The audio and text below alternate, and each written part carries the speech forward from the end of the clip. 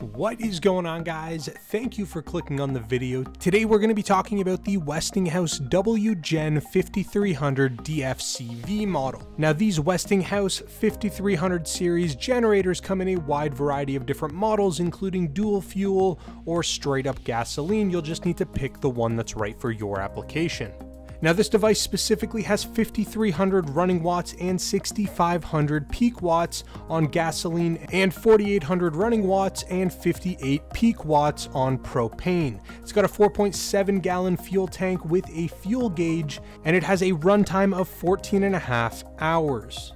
Now in terms of the front control panel, you have one 20 amp 120 volt household duplex receptacle, one VR ready TT30R 30 amp receptacle, and one transfer switch ready 30 amp receptacle as well. And in addition to that, all of the outlets are going to come outfitted with a nice rubber cover.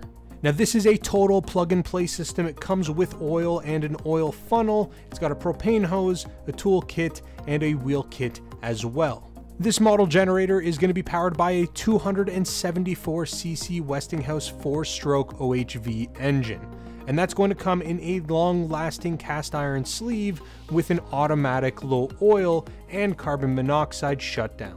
The device itself is really portable. It's super easy to just pick up and move to wherever you need it, and it's great for a lot of different applications, including camping or to use as a backup generator for your home.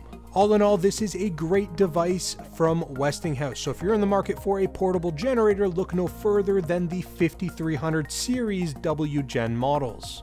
But that is pretty much all I've got for you guys. Thank you so very much for watching, and I'll talk to you guys again real soon.